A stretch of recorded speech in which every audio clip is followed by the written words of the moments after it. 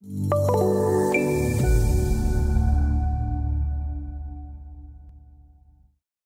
this next section, we'll look at how to use the override symbology and element templates to modify the display of the train model features. Let's start by clicking in View 1 to make sure that that model is active.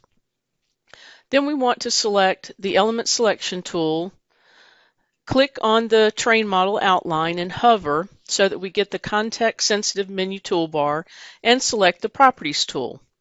And move your cursor onto the dialog, and you'll notice that almost all the fields are grayed out and you can't turn anything on or off in the display area.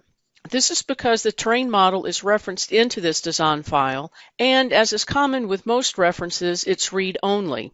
There is a special setting called Override Symbology that will allow us to make some modifications. So down at the bottom of your dialog, you'll see Override Symbology. Select that, and let's toggle it to yes. And when you do that, you'll see that the fields will become active on the dialog box. So let's go ahead and toggle our triangles on. You can either double click or select on, and you'll see the triangles display in the view.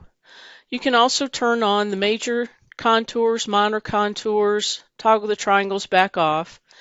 You can work with these features and see that these work like they did in the previous exercise, toggling them on and off. You will notice that as you toggle the features on and off, only the view on the left, the 2D view, is updating, and the view on the right, the 3D view, is not changing. This is because the override symbology controls are view dependent, so they'll be set independently for each view.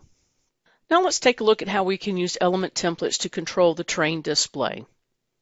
When override symbology was enabled, in addition to making the fields available to toggle features on and off, a new field called Override Template was added. And this field will allow us to select an element template to control the train display. Now note that this does not change the display settings in the source train model, only the display in the reference file. Let's click in View 1 to make sure it's active, and then we'll hover over the train to get our Properties tool. Then down at the bottom where Override Template is, we want to select that, and under Terrain, select Existing Triangles. And you'll notice that the display update showing just the triangles, and that's using the element template to control that display. If we go back into the Properties, go back to your element templates, and under Terrain again, select Existing Contours. Again, you'll see the display update to show the existing contours.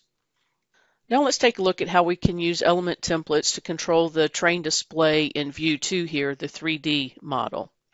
So first we want to click in View 2 to make it active. Using the Element Selection tool, select the train model, and hover and select the Properties tool. And the first thing we need to do is turn Override Symbology on. And as we do that, you'll see the fields activate, and the Override Template field will appear. And we want to set this to Terrain Existing Triangles. And you'll see the view update.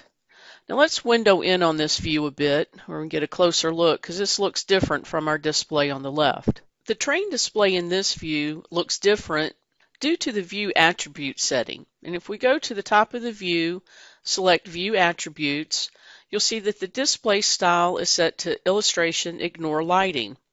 And if we move over to View 1 and look at the View Attributes, the display style is set to Wireframe. So this is what is different in controlling the looks of these displays. If we go back to View 2 and select the pull down, you'll see there are quite a number of different display styles already set up. And if we take a look at, let's say, smooth modeling, you'll see the display change yet again. So all of these different view settings, the display style, all of these will give you a different look and feel for the view. So you have many options to choose from for how you would like to see the train displayed in this view. Now for the remainder of our work in this course, we'll be working in the 2D model view. So I'm going to go ahead and close out the 3D model view and maximize our 2D model view in View 1.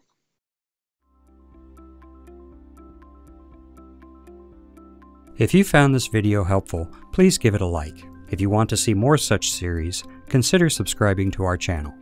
Thank you, and see you next time.